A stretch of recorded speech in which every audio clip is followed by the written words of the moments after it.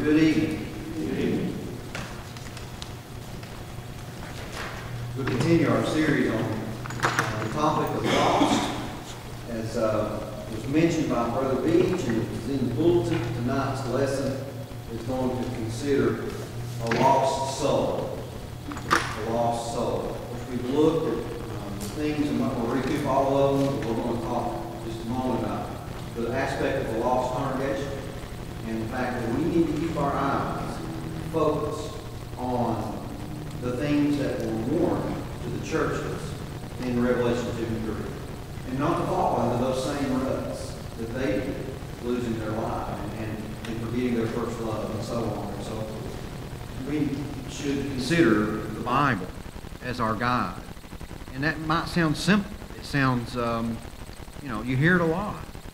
But it's absolutely true that if we put down the Word of God and start thinking for ourselves, Jeremiah 10:23 says, "It's not within man to guide his own steps." We need to go strictly by the Word of God.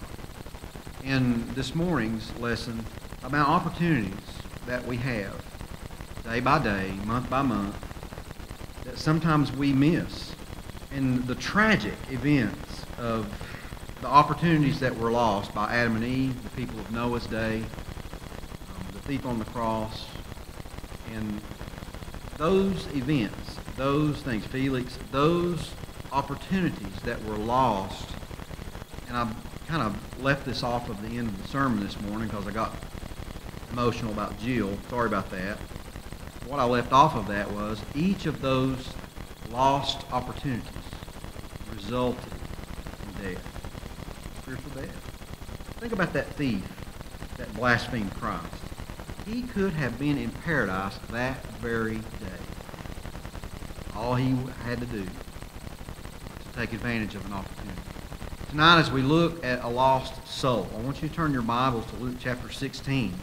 Now, this sermon is entitled A Lost Soul. That's a disguise for the actual content of the sermon. If there's ever a sermon on hell, this is it.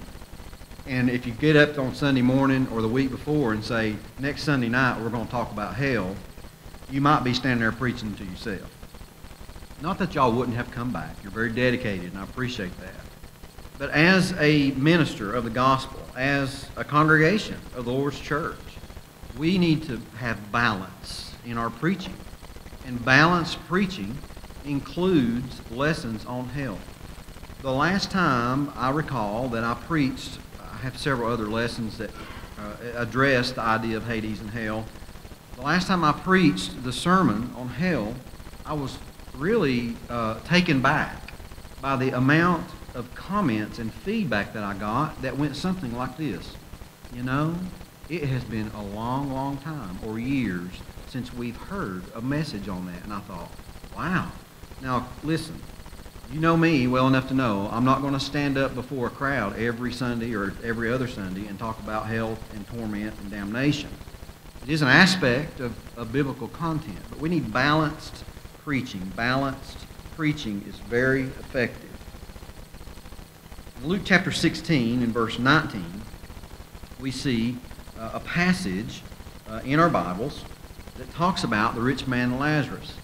This is a very familiar verse and a familiar passage for many of us. But when people die, they get carried away by angels. Their spirit gets carried away to a place called Hades. Hades is a two-section place, and this sermon is not about the content or makeup of Hades, but the fact that it exists. And in Luke chapter 19, we start reading, Luke chapter 16, we start reading in verse 19. There was a certain rich man who was clothed in purple and fine linen, and fared sumptuously every day. But there was a certain beggar named Lazarus, full of sores, who was laid at his gate, desiring to be fed with the crumbs which fell from the rich man's table. Moreover, the dogs came to lick his wounds. So it was that the beggar died and was carried by angels to Abraham's bosom. The rich man also died and was buried. And being in torments in Hades, he lifted up his eyes and saw Abraham afar off. And he cried out to him. No, Let me start that over.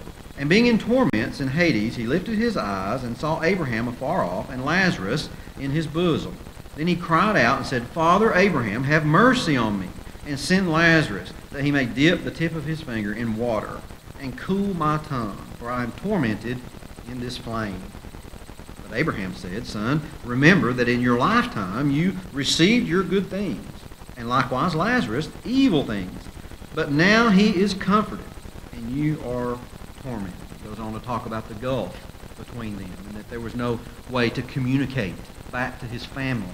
He wanted him to go back to tell my brothers about this badness and this hotness. And you know what? He said they had Moses and the prophets. The Scriptures teach about a place called hell.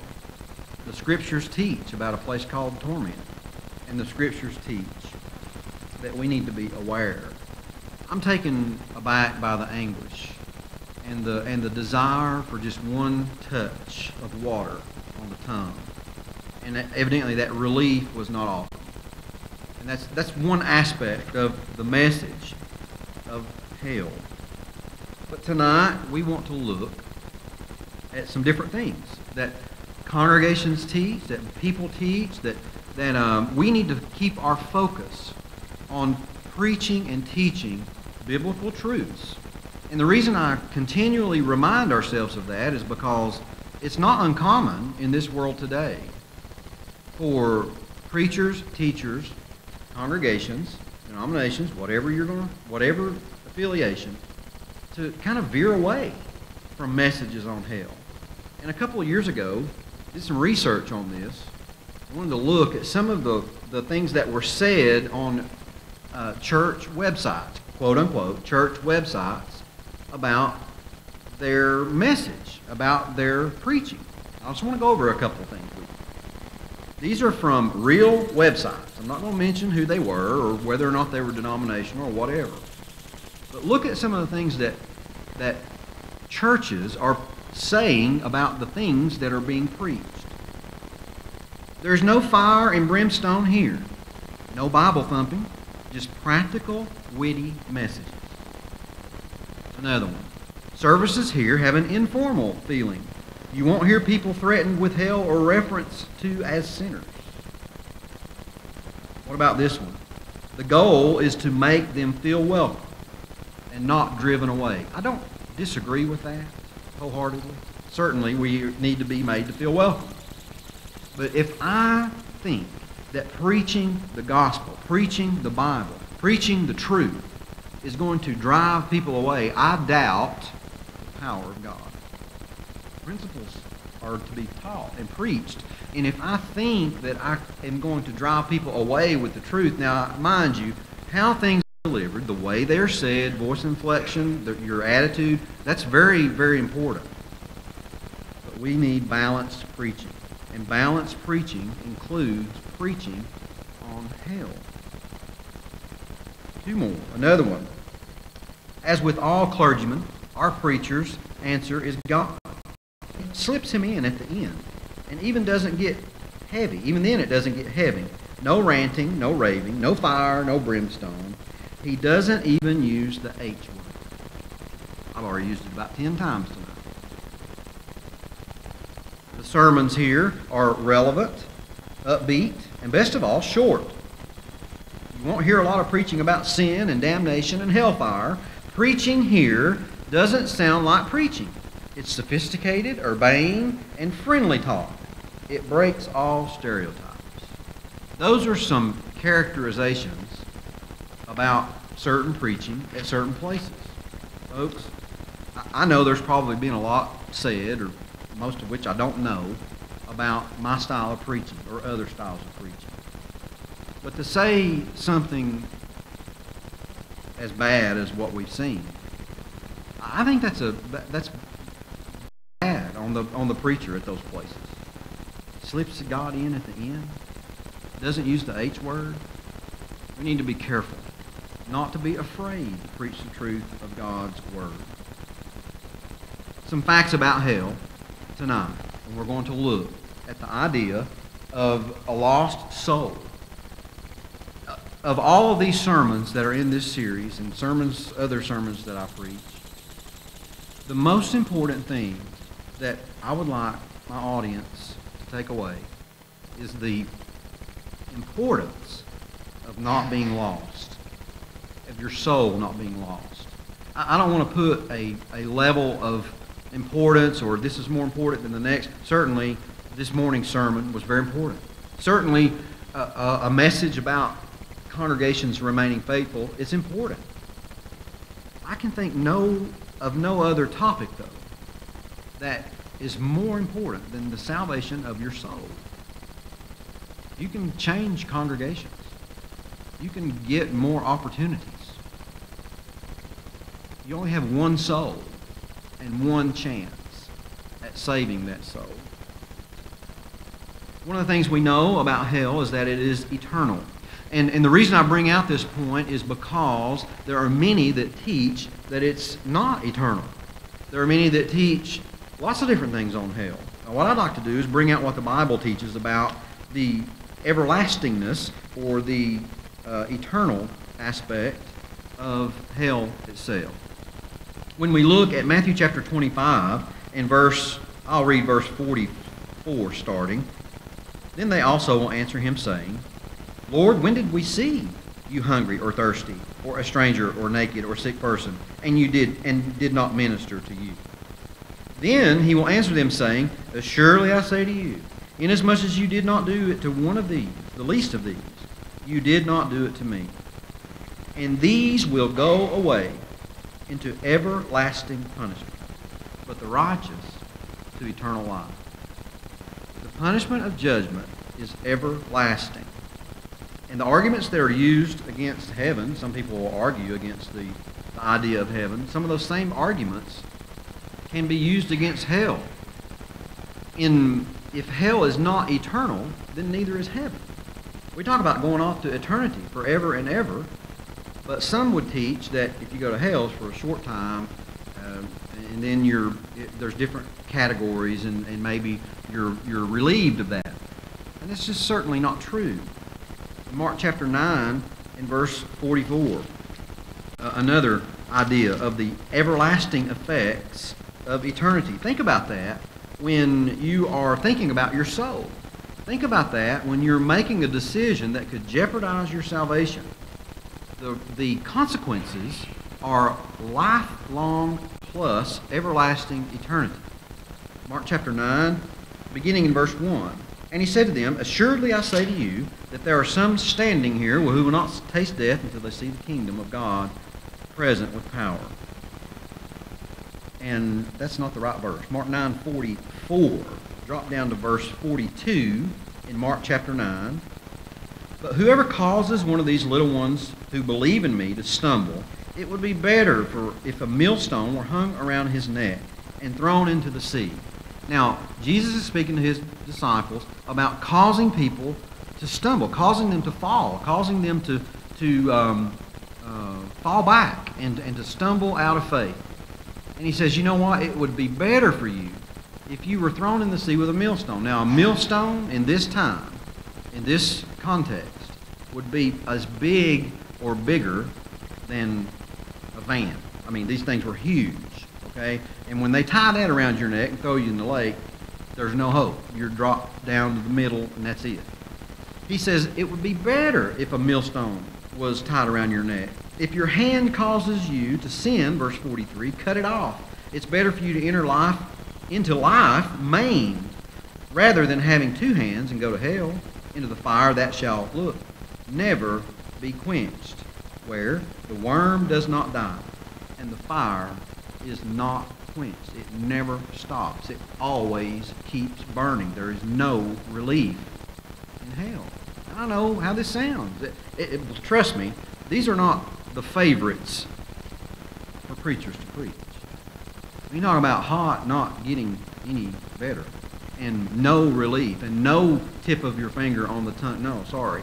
No communication back. No able to tell your friends and relatives. None of that. It's a tough thing to think about. I thought about this many a time, and every time I preach a sermon on hell, I get really concerned for the Kyle and Amelia and Reagans of this world. Okay? I don't want to scare the little kids to death. But you know what? Part of my motivation, I'd say 60%, you're putting numbers on it, 60% or so of my motivation of remaining faithful is I don't want to go to hell. And you know what? I heard when I was 10, 11, 12, well, really from the time I was real little, was lessons on eternal damnation and fire. Balance is what we need. Hell is eternal. It lasts forever. Fire not quenched is eternal. Also, hell is a place of darkness. When we were studying in John on our Wednesday night class, we talked about the light came into the world. And people that were in the darkness didn't like the light because it exposes their evil deeds. Hell is a place absent of light. Think about that. It's not only hot, it's dark. And there's no light. It's eternal, it's dark, it's hot. Not just darkness, but the blackness of darkness. Not just the blackness of darkness, that's pretty dark, but outer darkness. It's a lost, dark place. Imagine living eternally in fear, in darkness, and everlasting fire. Hell is a place farthest removed from the light. God is light, therefore God won't be in hell. There will be no light. There will be no God. God will not be in hell with the lost. Total removal. If you read the account that we talked about this morning about Adam and Eve, that sin that came into the world, that falling away with the serpent, and what happened to them, that they were cast out of the garden.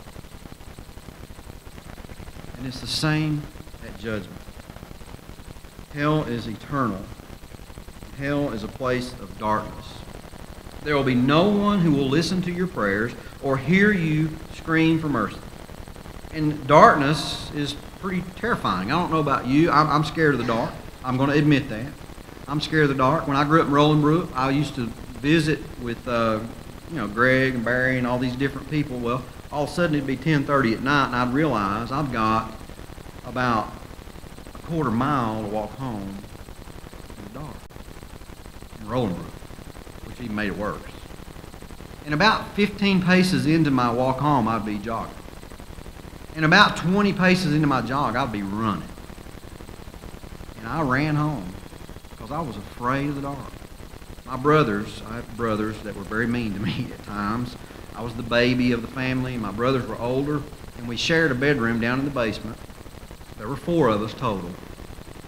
And they used to turn out the lights and make me cry, and I was so afraid. I was so feared of the dark.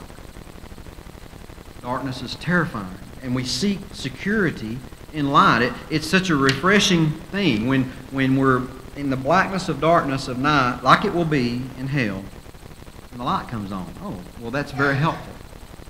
Hell is eternal and hell is dark. In this next slide, we're going to look at a few verses about another characteristic, which is what we're talking about, lost souls, and the characteristic of hell is a place of fire. Matthew chapter 13, I'm not going to read every one of these verses. Matthew chapter 13, verse 42, talks about the furnace of fire. Matthew chapter 25 and verse 41, we just looked at, is an everlasting, talking about the duration of the fire. Mark chapter 9, verse 44 and 45, talk about the hotness of the fire. You know there's different levels of hotness in fire? Some fire can be this degree, some fire can be this degree. Fire and brimstone is mentioned in Revelation 20, verse 10. And then also a lake of fire. Think about that. It's hard to imagine when you are cooking or when you're ironing or and you touch that stove and you go, oh, have you ever done that? It hurts. Just on your pinky or whatever. Can you imagine your whole body covered in that? You almost can't even fathom it. And today in our fleshly bodies, if we were put to that torture, we'd probably pass out from pain. Not in hell. You see, you have a spiritual body that's always going to be hot, always going to be begging, always going to be asking Abraham to send Lazarus and put a drop of water on my tongue, and always being rejected. Hell is an eternal place, a dark place, and a place of fire where the fire is not quenched. Hell is also a place of pain with no rest and no relief. Again, Matthew chapter 25, Jesus warned of the offenses that people would do, and he warned people. And he told people in Matthew 25 and verse 30,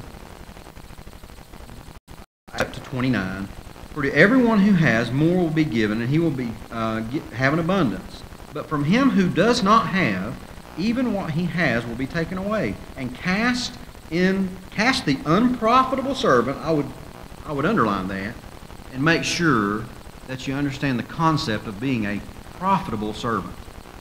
And cast the unprofitable servant into outer darkness, where there'll be weeping and gnashing of teeth. The term gnashing of teeth indicates great pain. When I was young, I was 11 or 12, we just talked about this at my mother's the other day. I come down a hill on a bicycle, and I think I was doing about 40 on this bicycle, and my chain come off. You ever had that happen? I'm coming down this hill on a bicycle, and my chain come off. No brakes. No brakes. And I hit a concrete ditch, flipped off the bicycle, and the first thing to touch out of all my body, that concrete ditch, was this section right here. I took about 15 stitches across my forehead. But before I did, my mother took me to the emergency room, and that doctor took a needle, and he was going to put that needle right in that cut. You know what my mother did? She handed me a hairbrush, and she said, "Son, just bite down on this handle as hard as you can." Gnashing her teeth. Painful. It was painful. Sometimes when we try to deal with pain, we do that through tensing and gritting, weeping and gnashing of teeth. Revelation chapter 14 is another passage that addresses that issue about the pain and the no rest or relief of hell and a lost soul. The Bible tells us in verse 11, "And the smoke of their torment ascends," how long? "Forever and ever. And they have no rest day or night, who worship the beast and his image, and whoever receives the mark of his name." There is no rest day or night because it's eternal torment. I've been very tired at times, and I've needed rest. And it's torture not to be able to rest. You know, one of the ways that in times past people have tortured people in war and stuff like that is sleep deprivation. It's pretty much a torture. No rest, no sleep, lasts forever. Now, this is something that you may not know. Maybe you've heard this before.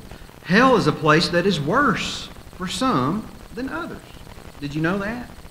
It's not all the same. Matthew chapter 11 demonstrates this. I want you to turn there with me. Matthew chapter 11 talks about this, and we'll look. Beginning verse 21, actually verse 20. "Then he began to rebuke the cities in which most of his mighty works had been done, because they did not repent. Woe to you, Chorazin! Woe to you, Bethsaida! For if the mighty works which were done in you had been done in Tyre and Sidon, they would have repented long ago in sackcloth and ashes. But I say to you, it will be more tolerable for Tyre and Sidon in the day of judgment than for you. And you, Capernaum, who are exalted to heaven, will be brought down to Hades. For if the mighty works which were done for you had been done in Sodom, it would have remained until this day. But I say to you that it shall be more tolerable for the land of Sodom in the day of judgment than for you. Think about it like this. If you never knew, if you never heard, if you never obeyed, if you never lived in a foreign Africa desert, and you never heard the Word of God, and you never enjoyed the spiritual blessings of the church like we do, if you never had that experience, and you die and go to hell, it's bad. But if you did, if you were saved, if you are a member of the church, if you're like us and you're trying and you're living your daily life and you're living scripturally, and something happens in your life and you fall away, and you end up in hell. And you think, man, I could have had heaven. Man, I don't have to be here. It's worse. It's worse. It's worse for you knowing where you could have been. It's worse for some. Luke chapter 12 and verse 47 also demonstrates that hell is a place that is worse for some. Luke chapter 12, beginning in verse 47. And the servant who knew his master's will and did not prepare himself or do according to his will shall be beaten with many stripes. If I were to die, I'm going to read 48. But he who did not know, this is what I was talking about earlier, but he who did not know yet committed things deserving of stripes shall be beaten with few. For everyone to whom much is given, from him much will be required. And to whom much has been committed, of him they will ask the more. It seems like if we know Christ, if we know the idea of going to heaven and we end up in hell, it's going to be worse. If I were to die out of Christ, I would much rather die in a faraway land and never have heard the message of heaven. Never have been given that opportunity. It would seem that it's still going to be bad either way, but it would seem that would be better. A couple more slides and the lesson will be yours. Concerning a lost soul. I like the idea of having hope. Hope in heaven is what carries us through the day, the week. Hope in heaven, hope of eternity. When we go to funerals and when we encourage people who are mourning in the church, I've often said this, I don't know how people do it without the church. It certainly is harder, but if I died tonight, be joyful. I have hope of eternity in heaven, right? And that's what really motivates us and keeps us going. But hell is a place of no hope, as we read in Matthew 25:46. The punishment is everlasting. Now, I don't typically quote non-scriptural things, but there's a book that's called Dante's Inferno. Maybe you've heard of it. It's a book about hell. And he correctly stated in his poem that the sign above hell's gate ought to read, "Those who enter this door leave all hope behind." Can you imagine having no hope? Can you imagine the absence of promise? Can you imagine the absence of God and light and heaven? People in hell have no hope. Now, I understand that this is not a typical gospel sermon. And the description that the Bible gives, and there are more of them, but the description that the Bible gives about hell is very graphic, and I think there's a purpose for that graphicness. We need to understand that the consequences of a lost soul is eternal damnation in hellfire. And of course we don't, some preachers, and I've seen them, some preachers will preach that like it's something they, hope comes to somebody. I don't know. I certainly don't think I want anyone to experience that. That's what we should be motivated to share the good news, to share the good news of Christ, that Christ came into the world and gave his blood to buy the church, to redeem it, to pull it out, to snatch it out of the fire, to redeem you from that lostness so you don't end up like the rich man, begging for relief. And the good thing is, Contrary to what some Calvinists would teach, is that it's your choice. There are some that would teach you're destined to this and destined to that, no matter what you do, and that's called Calvinism. But it is your choice. God has given us a free will. We can make responsible choices about how we live eternally. Work out your own salvation. Choose this day who you will serve. Repent or perish. All throughout Scripture, we are given the choice to follow God's Word and stay out of hell. But sometimes we just don't think about that. I don't think that hell is something that certainly comes to the forefront of your mind every day of your life. Maybe it don't. But then again, if preachers never preach on hell, what's the motivation? What's your fear? I don't think people talk about hell enough. I don't think that people explain that the Bible shows about hell enough. I don't think people are concerned about hell. Do you think for one moment that this world especially is thinking about hell? I don't think they think about that at all. We have a choice to make. If you go to hell, it's going to be because you chose that for yourself. That's another thing that I think makes it worse, is knowing that we have that choice, and after we end up there, thinking, man, I could have avoided this. Tonight, you have an opportunity. And I want you seriously to listen to your soul and look deep inside your heart. Examine yourself. And make sure that hell is out of the question. I trust in the grace and the mercy of Christ. I trust in the grace and the mercy of God. I trust that God will do exactly what He says He will do. I trust that. I know that when He says it's a place of eternity, it is. I know that when He says that you can be saved from that, save yourself from this perverse generation, Acts chapter 4, I know that we have the choice to do that. And I'm so glad that we do. I want you to choose heaven. I think you want you to choose heaven. And there's a way that we do that. A lost soul is the saddest sermon ever written.